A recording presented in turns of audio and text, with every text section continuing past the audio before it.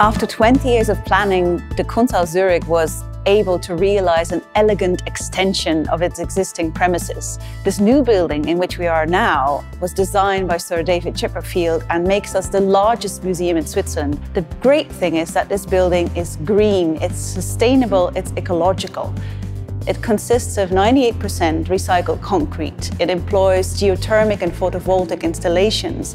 And what is more, it's not only a classical, beautiful temple for images, but it's a multifunctional building. It's a building that offers us a myriad of possibilities for the future.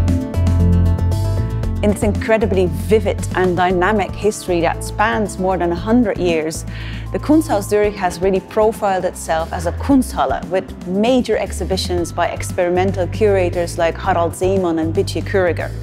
But first and foremost, it is of course a museum, a Musée de Beaux-Arts, a museum of fine or beautiful arts, with collections that go from the Middle Ages over the modern till the present, till the contemporary.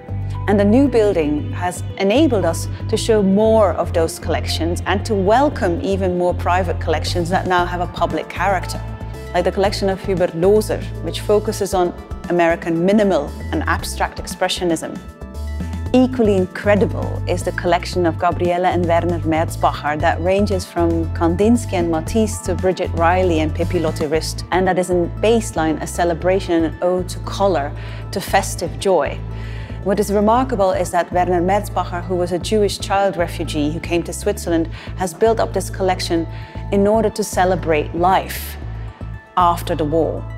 On the other side of the historical spectrum is the collection of the Foundation Emil Bürle, an incredible collection of masterpieces of Impressionist art and French painting that also ask us painful questions about the involvement of Switzerland in the Second World War. Beauty versus conflict. In an entirely different way, the impact of war can also be felt in one of the collections that we can in full glory present here in the Chipperfield building, the Dada collection of the Kunsthaus Zürich. Dada originated in Zurich and its rebellious spirit can be felt up to today, also in our collection of contemporary art, where we have positions ranging from Judith Bernstein and Sonja Sekula and Urs Fischer. As a freshly appointed director, my team and I would like the museum to be both. Both a palace of images where people admire and cherish tradition, but also a parliament of ideas where the contemporary is being discussed. We would look forward to making the museum a center of curiosity that asks questions about art, but also questions about the state of the world today. We also believe that the borders between disciplines are useless and that we should collaborate with partners from music, theater, to address the big questions of our time, like how do we deal with social sustainability next to ecological sustainability.